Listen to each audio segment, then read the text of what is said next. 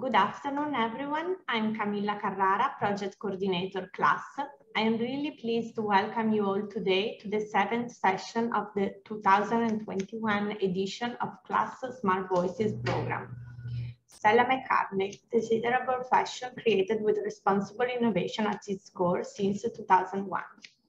Now, I'm extremely pleased to welcome our today's speakers, Giusy Bettoni, CEO and founder of C.L.A.S.S, Veronica Potocko, fabric and trims designer of Stella McCartney. Enjoy your vision. Thank you, Camilla. And thank you, Veronica, to be with us at our chat today. Really pleased to be back from this period of where I hope everybody of us could have the time to relax a little bit, to recharge the battery, to get a little bit more energy.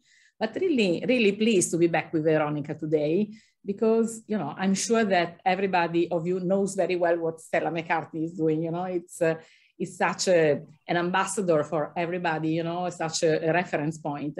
But I thought it was important to look at what she has done, you know, in order to get to this objective that is also the objective of C.L.A.S.S, you know, to do something responsible for sure, but at the same time, something beautiful that you want people to desire, right, Veronica? You know, that's where we would like to go with. And I think the whole life, you know, of Stella McCartney is the beginning, and that's how we have started with the event that we decided together. And let me introduce anyway, you know, Veronica Potocko, Fabrics and Trims Manager and Stella McCartney since 2011. So a life, basically, you know, with someone that is always going and setting new standard. You know, I think Stella hates standard, you know, she wants to go always beyond, and someone like you that has to research in the market and, you know, to try to get a smart solution, I think it's something exciting at the same time challenging, you know, but that's also the passion behind what you're doing. But let's maybe start sharing, you know, a little bit some images and start to ask you the first, for me, key question. You know, let's talk a little bit about what does it mean, sustainability at Stella, which is the philosophy. You know, let's start from really the beginning. Veronica, up to you.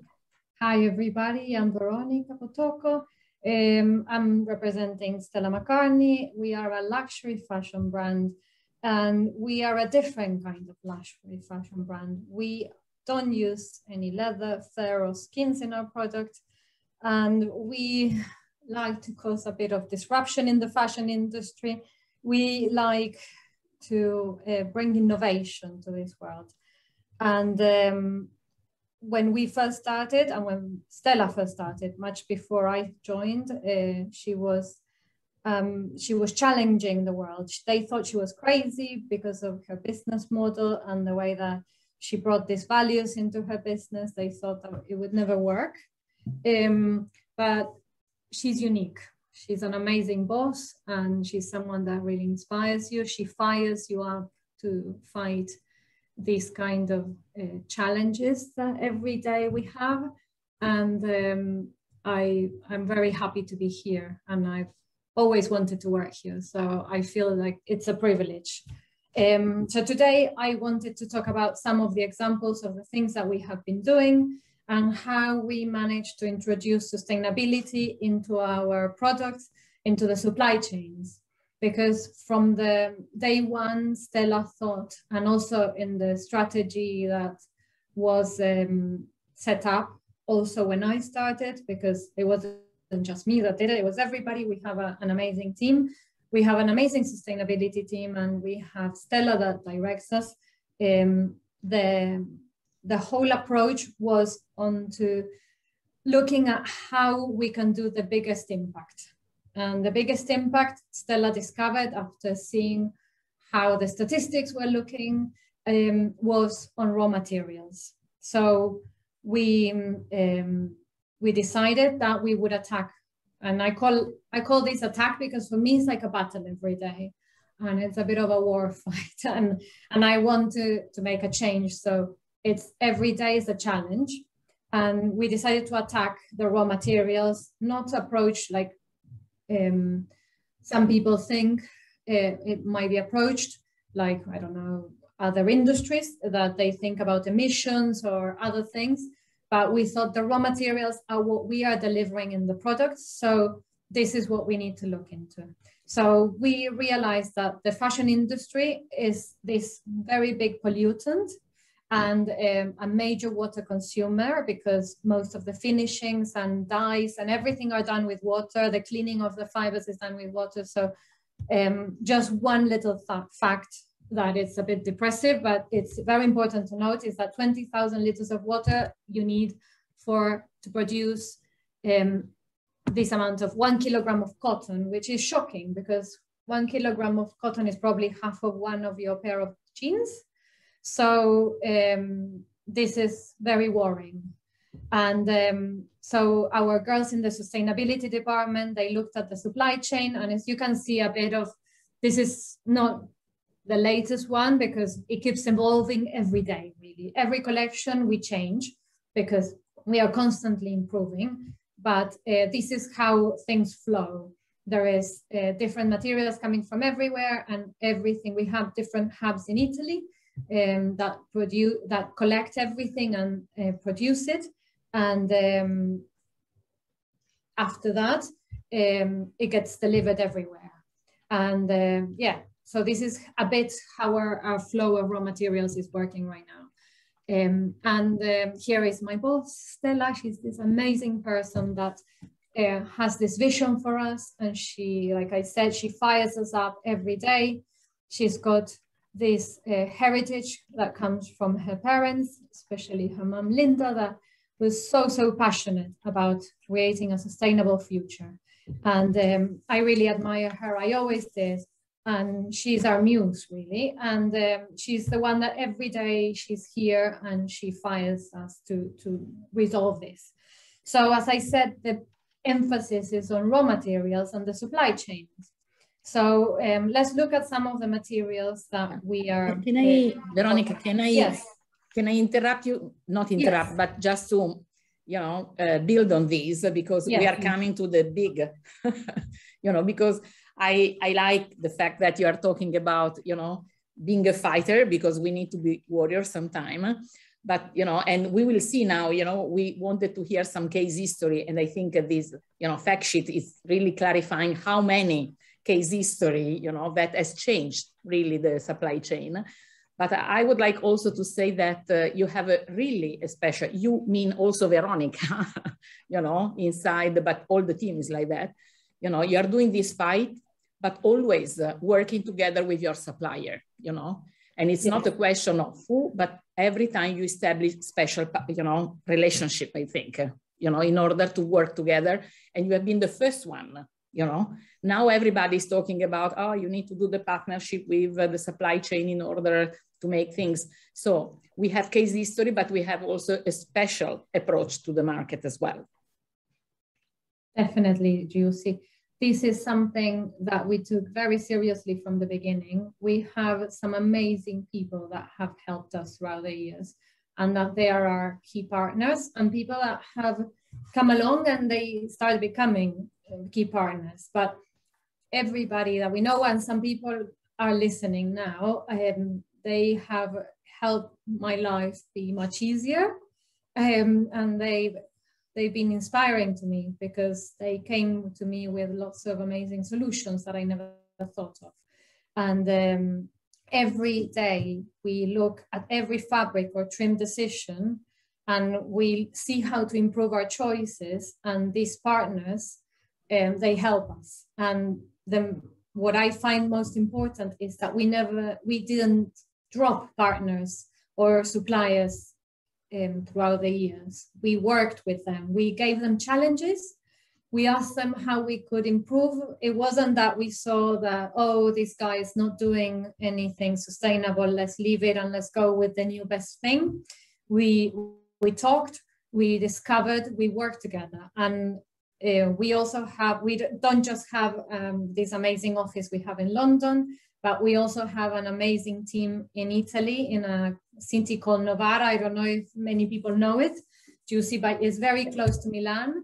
And the team there has been instrumental to doing this possible.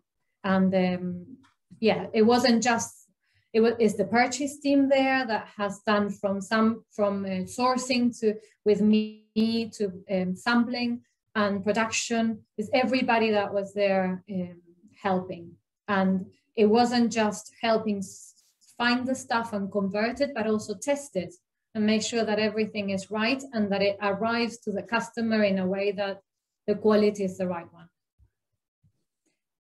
Thank you, Veronica. I think it was a very important point because, as you said, it was not always just look for the most sustainable, but let's talk to the quality people, to the people that has, you know, the kind of approach to innovation and become responsible innovation.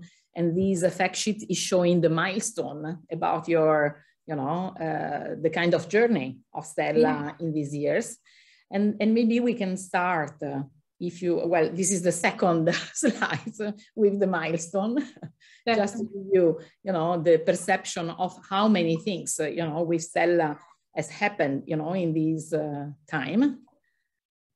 Yes, this is a very good introduction to everything we've done. So I think the first of the few fibers that I want to highlight in this talk, because there's so many things that I could be talking about, but I think that these are the ones that will have the most impact and they are the easiest to resolve.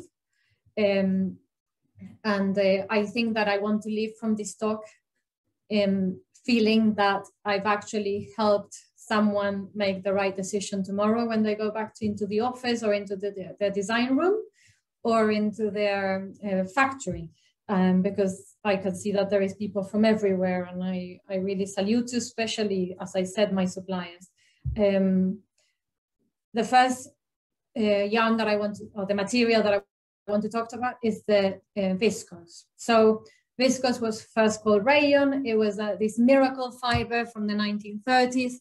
It was created to replace silk, and it was very, very popular in the 1940s. And after that, it just took over the whole world. But there is lots of misconceptions about this. Many people think that this is just fiber like polyester that is made out of it's a chemical fiber, but in reality, it doesn't start from, what do you call it? A source like polyester. It's actually made from trees, and trees make forests. And many people are not aware that actually this goes back to forests that might be or not might be sustainable. People don't ask questions about silks, about viscose because of this, unfortunately. And it's something that I want to raise an awareness about. And many things have been unchecked because of this, and it's something that I really I care a lot about. And so basically viscose is made out of tree pulp. There is a chemical process into it, and this pulp is like we could call it like a porridge. It's made into a fiber or a filament, and this fiber and filament is being spun and made into a yarn, and then you can weave it or knit it into a fabric. So it seems very far away to think of a tree becoming a garment, but this is what is happening. And it's an amazing fiber because actually it has a lot of very good properties about, how do you call it, the wearability. It drapes really well. The humidity, how it keeps you fresh in the summer and slightly warm in the winter. It has lots of amazing things to it in comparison to synthetic fibers. But we thought that this was one of the things that we should approach at the beginning of this frontal attack that we did on our supply chain. And that's when our partnerships became super important. And we know that all these forests that are being affected by the viscose can come from Indonesia, Canada, the Amazon, the ones that are unchecked, I mean. And Stella has been very concerned about that. And on 2017, I remember spring 2017 being the big deadline of finding a solution for everything. I'll never forget, because I dream about it. I have nightmares sometimes about viscose. So yes, so it's ingrained in my memory, and I knew that that was my deadline for making sure I had a solution about that. And it is very serious, because these forests in the world, they are the ones that produce everything that we need to sustain us. Only 20% of the world's ancient forests remain intact, enough to maintain a biological diversity. These forests, they house all these different animals and creatures and micro creatures that keep us alive. And they're very important for us. So it's horrible to think that places in Indonesia or the Amazon, they're being chopped up to make fabric for garments. So as we can see in this slide, is 150 million trees are logged and turned into fabric every year. Most of it is illegal logging that happens under the eyes of people, and it's not reported.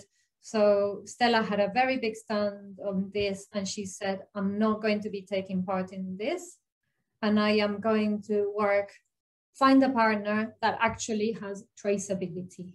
And traceability is the most important word in the viscose story. We need to find some way of doing this that is traceable. So we look for 2 streets, find the 2 different kinds of viscoses that were traceable. And we started sourcing good pulp from Sweden, and we worked to get them certified FSC. This was our amazing sustainability team that made sure that this happened.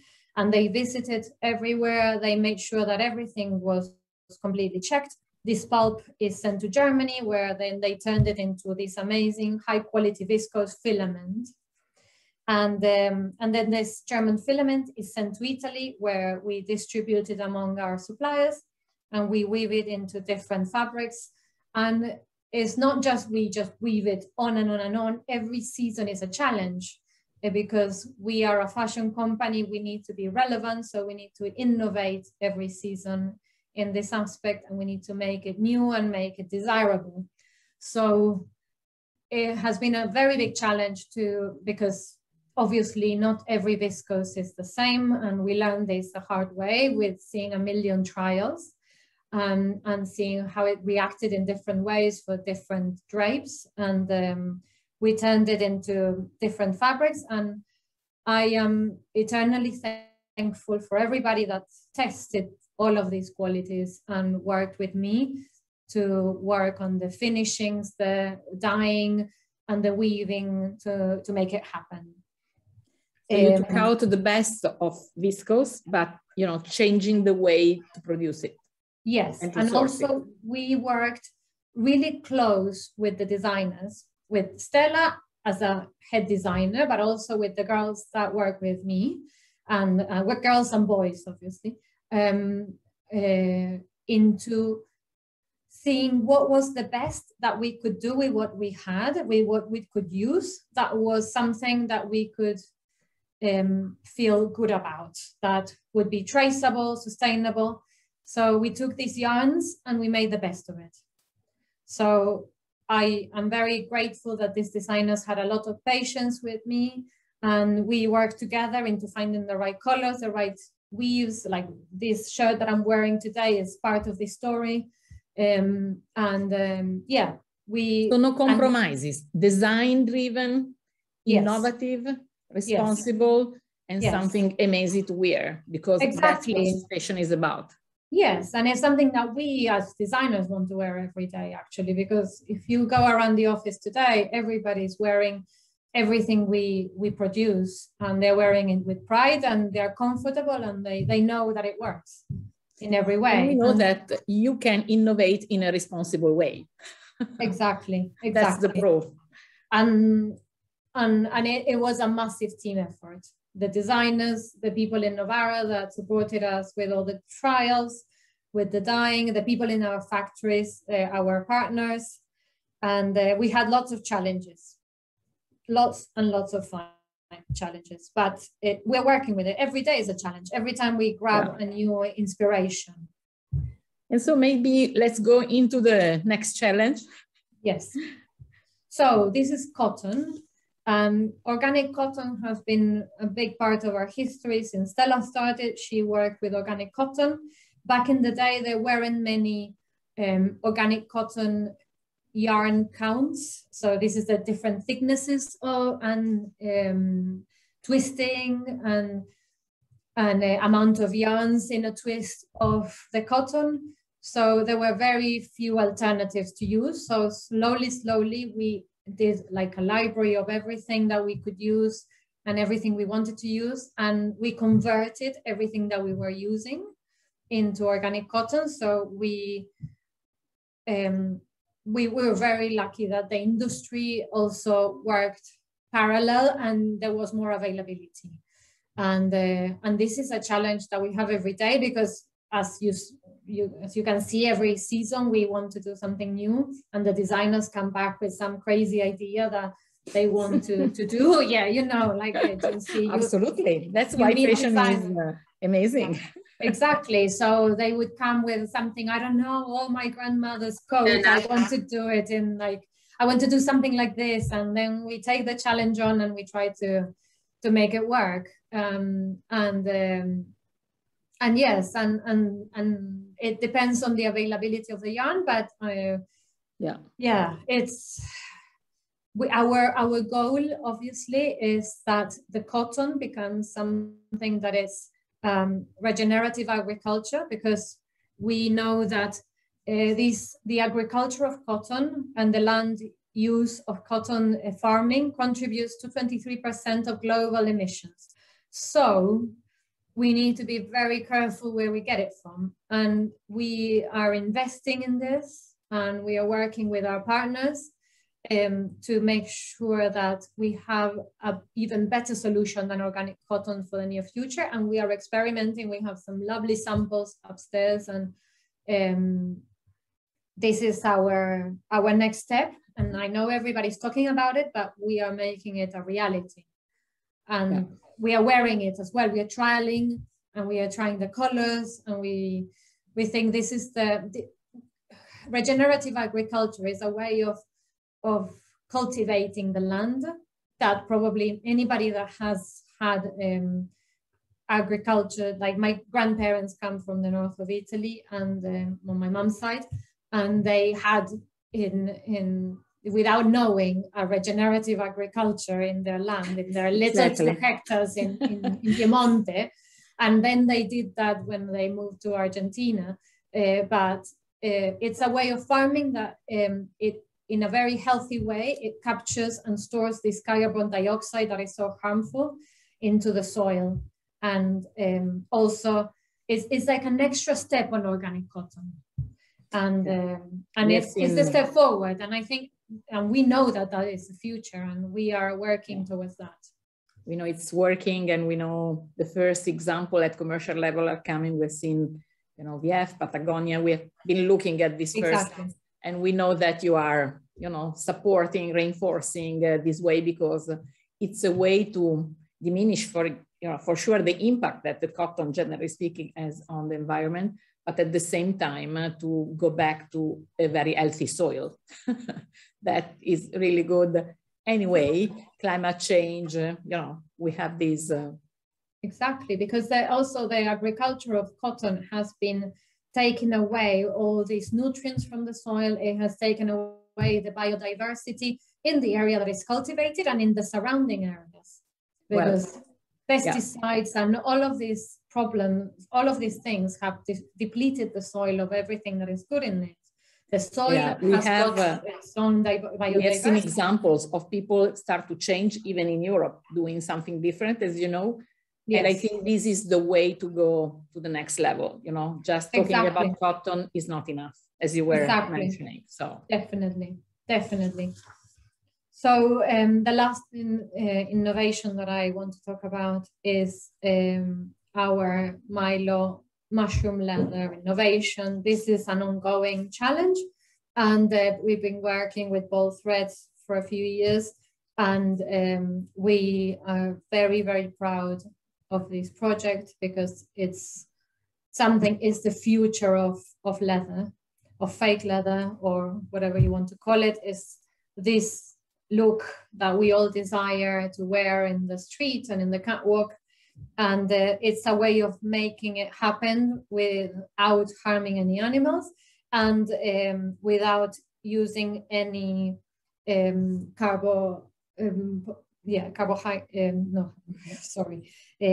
anything that comes from synthetic fibers like polyester or polyurethane. Yeah. So this Milo innovation comes from mycelium, that it's the underground root structure of mushrooms. So it's not the mushroom itself, but it's the underground bit.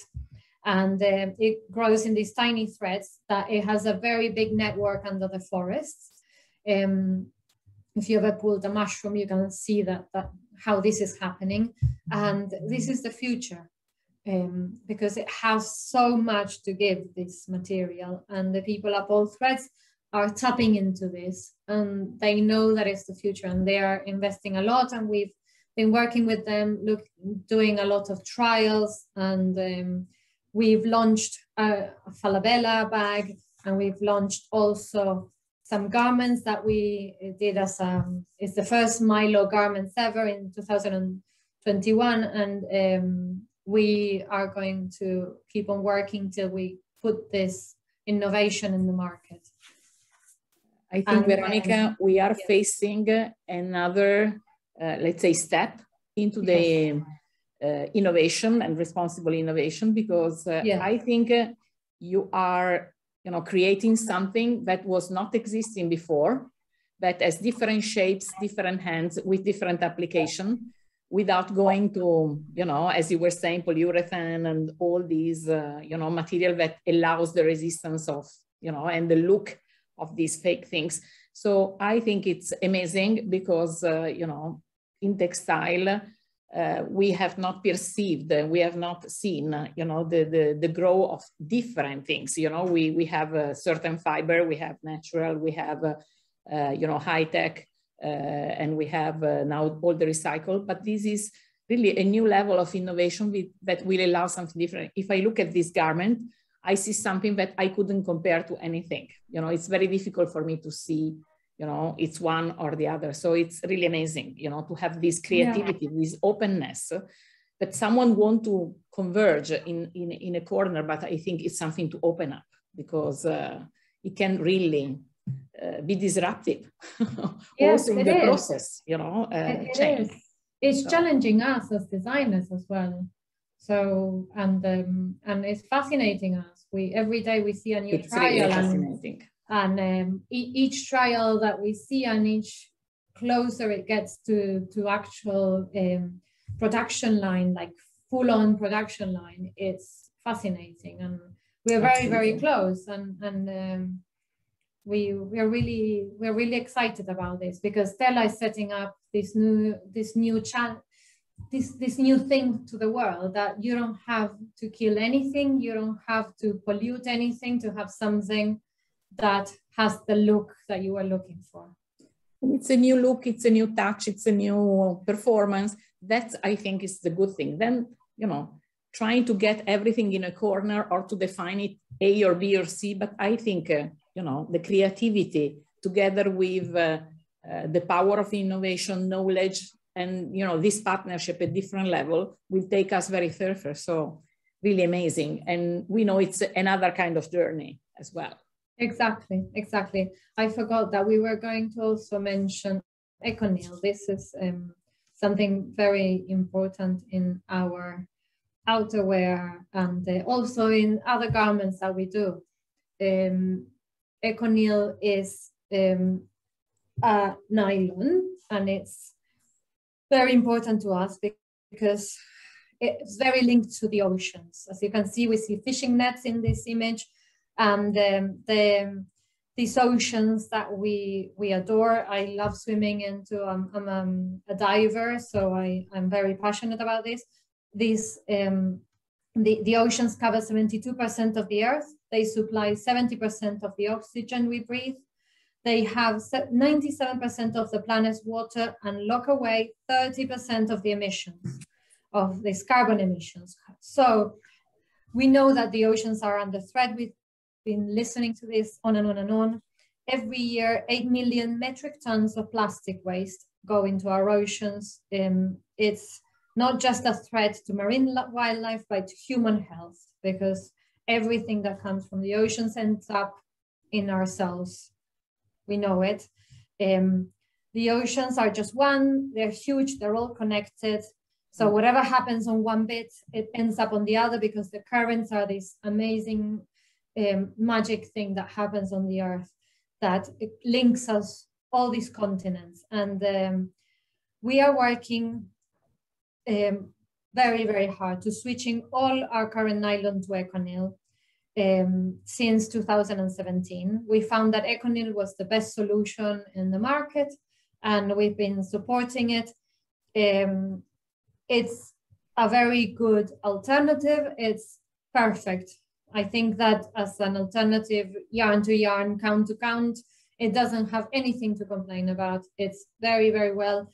And it takes this waste from different things, from like carpets, waste fabric, fishing nets collected from the ocean, and it's recycled and regenerated into a new nylon yarn that is exactly the same quality as virgin nylon. And this I have to emphasize to everybody that's listening, because many moments in my career, I found that the eco alternative wasn't as good. And in the case of ECONYL, is one-to-one, is perfect. And this goes into the Falabella Go bags, that is one of our best sellers, and it goes in the outerwear pieces that Giusy can show us now. The Stella wear is also made out of it, and which is this amazing new line that Stella launched last year. And all of this is made with ECONYL yarn. And we are very proud of supporting this initiative. And yes, it's something that we want to keep on supporting. And then we have recycled polyester. It's another yarn that comes from another plastic, basically. And we work with it on a lot of categories. Our Falabella bags are lined with it. We use it for outerwear, like we're seeing in this picture as well. And it takes around 70 billion barrels of oil to produce the polyester and nylon used in fabrics each year. So making sure that all these plastic bottles that are made of polyester, they're being used into something else, is very important. And this recycled polyester requires less than half the energy to produce than virgin polyester would. So it's our responsibility as shoppers, I think, to make sure that whenever we buy anything made of polyester, it's made of recycled polyester, especially with silly things that are so easy to change, like wording, like the filling in our duvets, the filling in our pillows. I think as consumers, we can challenge our local supermarket, our supplier of duvets, anything that we buy, because it's everywhere polyester at the moment. And people are not conscious of it sometimes, but polyester is terribly harmful if it doesn't come from the right source. I love what you said, because you know, there is this tendency to talk about bad or good, but I think is how and who is transforming this fiber. And that's why we keep saying during all this Smart Voice, please check who is the company that is transforming it and how they behave, which is their strategy, also ethical level. And then let's check how they transform it, because not all the recycled polyester are the same. You were sharing with us the data of the savings, for example, about the energy, the savings, you know, about the kind of quantity of, you know, materials and resources to make it happen. So don't just trust a generic name of recycled, you know, let's put a privilege, but also understand what is behind, I think. I totally agree with that, Giusy. I've worked with companies like our Polyester New Life is the gold standard at the moment, I think. Yeah. This is my personal opinion. Yeah. And because it comes, and I've seen it myself, because I have family. I was born in Argentina, but I have family in the north of Italy. And I've seen the waste from the trucks going from these, from my family's bins, going into the recycling place, and then going into the factory that does New Life. And they have been transformed into yarn. And this yarn is high quality yarn. And it's a proper way of doing it. It's a proper closed loop. There is no pollution coming out of it. It's like I said, the gold standard. Fully traceable. Yes, it is. And there is no travel practically. Yeah. Well, I've seen people, I heard stories of polyester, recycled polyester being produced with bottles that were made specially out of polyester to be able to be recycled so that they could put the label on it. So it's important to challenge these things. And yes, it's important to ask whenever you go and you purchase something, if it is at your supermarket or if you go to the fabric fair, ask questions, because everybody will be happy to answer them. And if not, you can keep on digging. But I think only by digging, I found out all these things. And obviously digging, not just from me, but from the sustainability department and our amazing people in Novara, in Italy.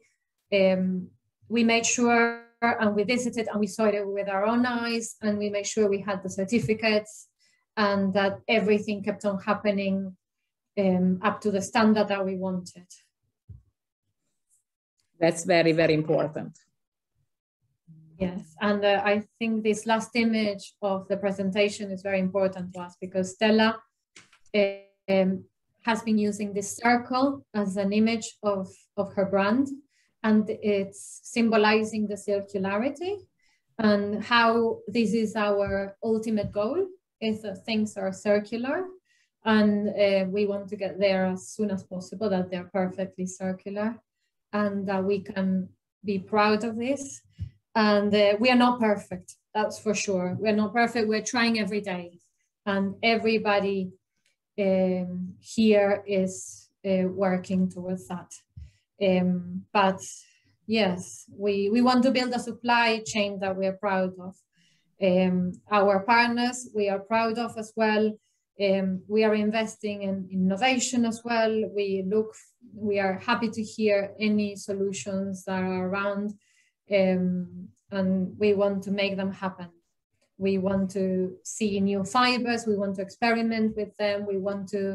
I invest a lot of my day looking at trials and giving comments. I'm a bit mean sometimes, I have to say.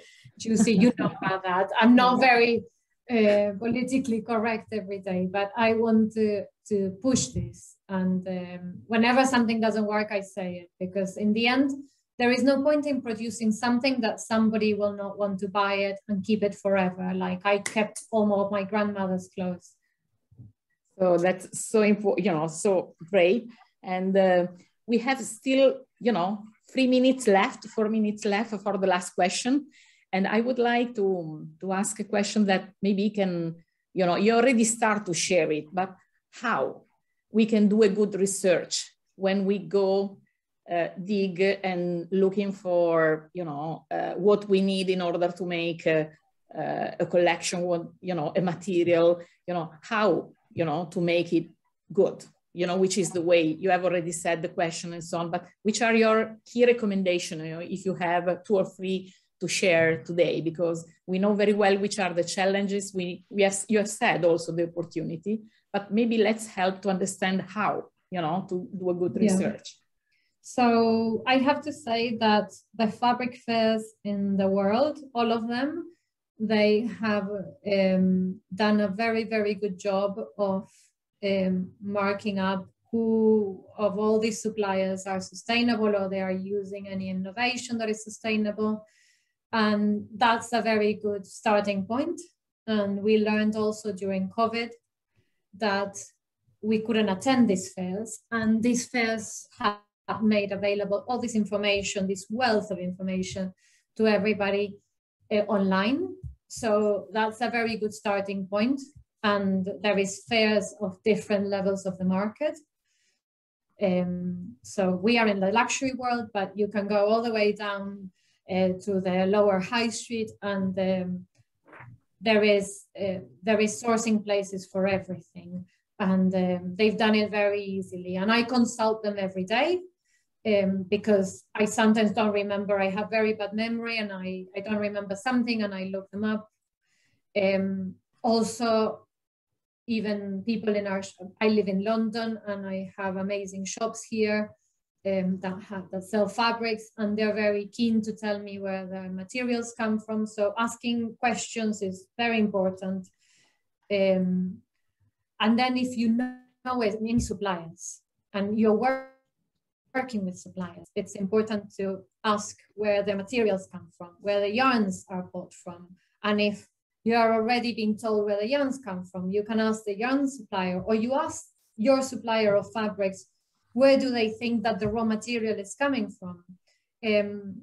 I think that suppliers are very proud of what they do. They're all, in some way, they're artisans in their own field. Even when we're talking about very techno things like polyester and nylon, they are in a way artisans, and they make this magic. And these people know everything about what they do, and they can tell you the whole story. And I think that that's a very good starting point. And even if you are a small designer, like I was when I was very young, because while I was studying, I was doing my own brand, and I was working for a fashion brand back when I was young.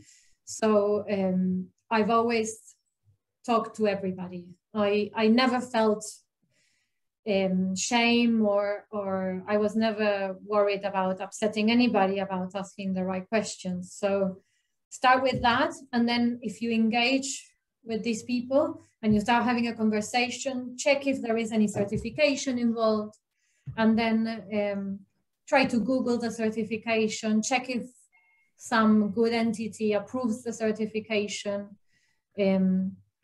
I think that's the best standards. And if you look up our website, that's for us is our gold standard. The people that we're trying to work with at the moment for yarns, and they are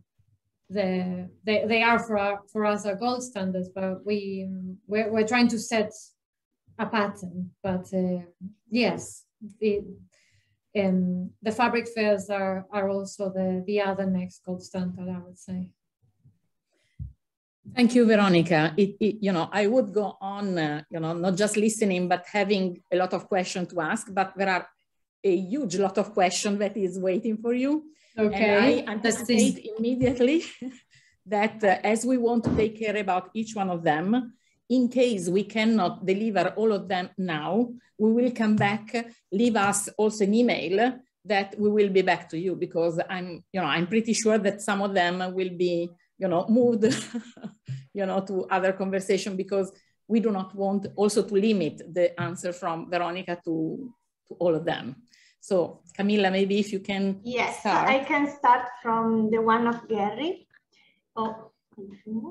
So he's asking, what is your approach to garment care, and what is the logic behind it? Thank you. She said also. Okay, so garment care, that was something that I never thought when I first started, but our sustainability department was working parallel to us on that, and they worked with in this approach and trying to find the most ecological garment care. So if you look at our labels in our garments, they tell you the most sustainable, they have a link to find the most sustainable garment care. And different fibers are cared in different ways. So obviously cotton, viscose, they all are either dry cleanable or you can wash by hand or different things. But there was a concern about that, because dry cleaning everything is not a solution, but we also have to be making sure that our garments don't get deformed or changed once people buy them and they stick them in the washing machine, for example, if they're not careful. Good. Yeah. Thank you. Thank you. Is viscose recyclable? Does it have a large carbon footprint? Well, it's recyclable depending on the amount of chemicals you put on it during the finishing and the dyeing. So it depends where you do all the finishings and the dyeing. So it's important to find a responsible supply chain, a supplier of viscose that it's actually working with a good dye house and a good finisher. So yes, it's something that degrades. It's not like polyester that takes millions of years.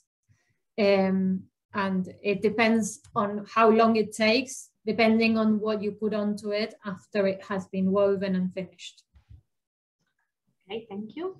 And then what is the end of life for products made with Milo? Can it be recycled back into itself, or can it be compostable, for instance? What are the parameters that you are building around this concept? Well, our ideal and as a design team is that it would be compostable. And this is a work in progress thing. And so we're working on it. We don't know how it will end, but that's the idea. And all the finishings that we're putting on top of it, well, that the bolt threads are putting on top of it are towards that end, but it's not a finished thing, really. Sí. Okay. Can you talk? Yes. Can you talk about how you are tracing viscose? Are you using a third-party blockchain? A what, sorry? Blockchain. What do you mean by blockchain? Well, they are asking it. Okay. Maybe Ariele can ask. Ariele, maybe you can do your question. Sure. Okay. I was just asking and curious about how you're tracing the viscose, and are you using a third party or is it within Stella McCartney? And are they using blockchain to confirm the traceability of it? Okay, as far as I know, and this is through my sustainability department and how I work with a few of my suppliers. Some suppliers are more peculiar than others. Like, for example, Brunello, they are very, very thorough, and they use they are aligning and fabrics for garment supplier, and they're amazing. And we featured them in the campaign of last year's summer. Like the shirt that I'm wearing, it's that season.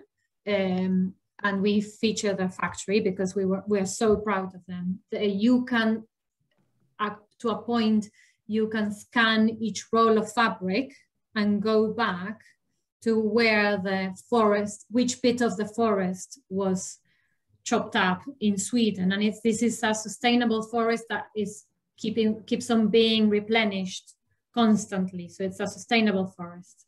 So that's a very, very well managed process, yeah. So they can go back to the tree to where it was. Then Sandra is asking: is recycled polyester cheaper to produce than making a new polyester? That's hard to say, because for the sake of getting a recycled thing that harms less the environment, we are happy to pay a premium, really. I don't know in all the levels of the market, but I would say that because there is no extraction, it should be, but I don't want to be quoted on that. But I think is to get an amazing polyester fabric in the end that is recycled. I think that if you compare it, it's approximately the same price in my level of the market. Okay, now one question for Giusy.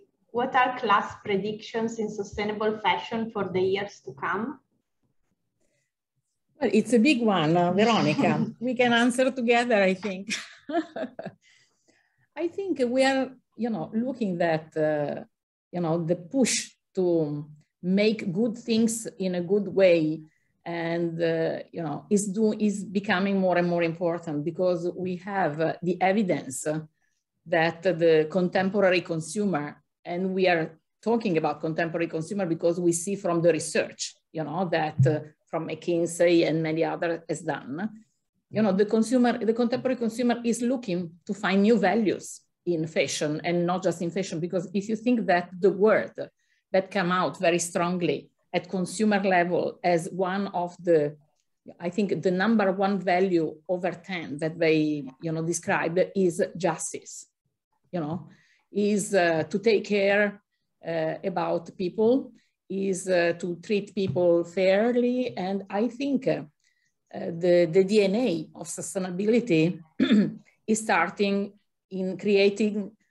no impact on people, no impact on animal, no impact on water. I think Veronica described very well, the ocean is just one, and we need, I think, as an industry, to start thinking design is, I love this word, to design in a way, before producing something, on which are the impacts that we can create through it. So if I'm thinking at, sustainability in the next future, of course, it's not easy, because there is nothing easy at the moment for many reasons that you all know very well. But for sure, we know that the new values that people is looking for is represented by, what I call, for me, it's the responsibility that we have, toward people, toward the environment, toward animal, toward the oceans. Without this, I think no innovation is going to be a good one. And this will not be recognized by the market. And we know very well, because we are looking at it, that the new proposal coming from the fashion, it's going also toward the new target. If you look at the fact that at the moment, the numbers for secondhand, and I think I'm not using the right terminology, let's say vintage, but anyway, something that needs to be reused because it's really good, will be in 5 year times. But, there are people that are saying it will be even less, will be stronger than the fast fashion one. So to me, this is already something, that tells the whole story. It's unbelievable. I don't know, Veronica, if you have something to add to this from your side. I think I agree. I think Stella is a muse for us, as I said before. And for her, waste is something horrible. And she wants to make sure she can get all the waste that we have and the waste of anything that is around us and turn it into something beautiful. And for me, that's the future. I practically only shop at Stella McCartney because it's my work and I want to wear it proudly, but I also shop vintage.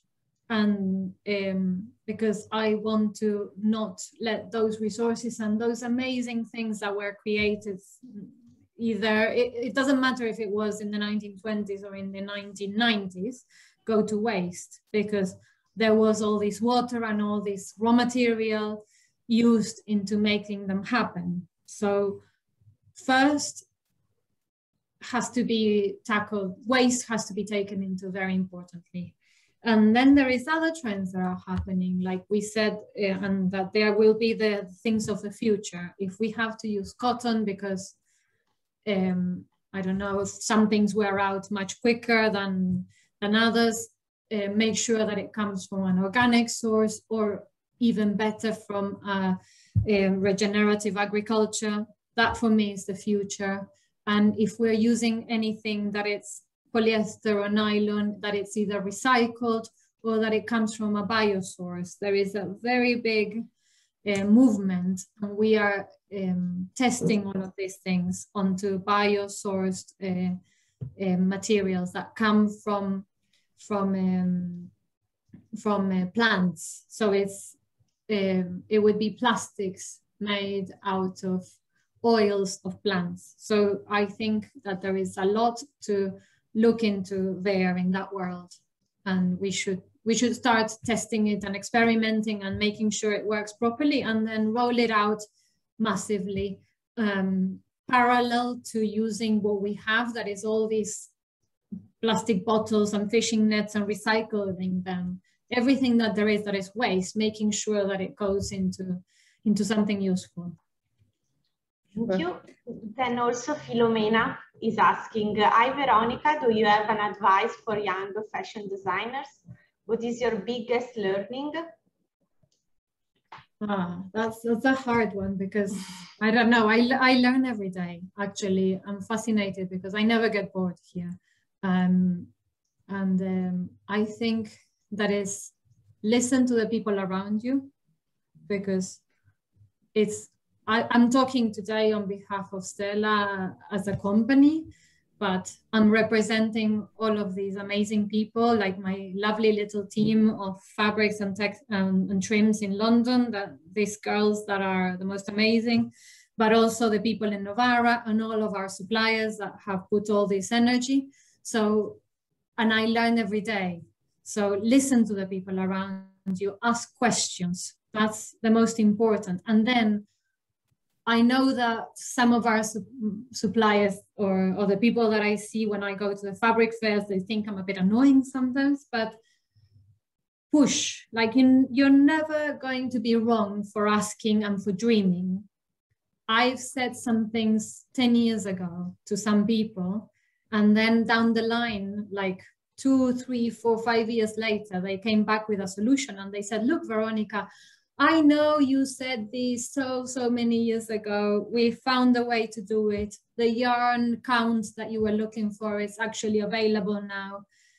So you never know, like, and they didn't even think it was important back then, but they found a solution and they came back to me. So ask and you will get someday. It's important, and you never know where it will be. It might be a big supplier, or it might be the people in Berwick Street or Shepherd's Bush, one of the people here in London that are suppliers, or whatever is your high street of fabrics in your hometown, if you're a small designer. But ask and try and push and make people excited about it. That's my biggest thing.